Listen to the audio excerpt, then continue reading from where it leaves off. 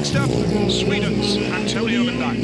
He needs a good Saturday, not just a good Friday. And there's no doubt that he can be extraordinarily quick, but he hasn't translated good times on Friday to a big performance on Saturday. Back in the Grand Prix through the challenge, of course, and has a lot of experience. And you know, Antonio Lindback is quite a dynamic, he's quite a character, so we want to see him going well.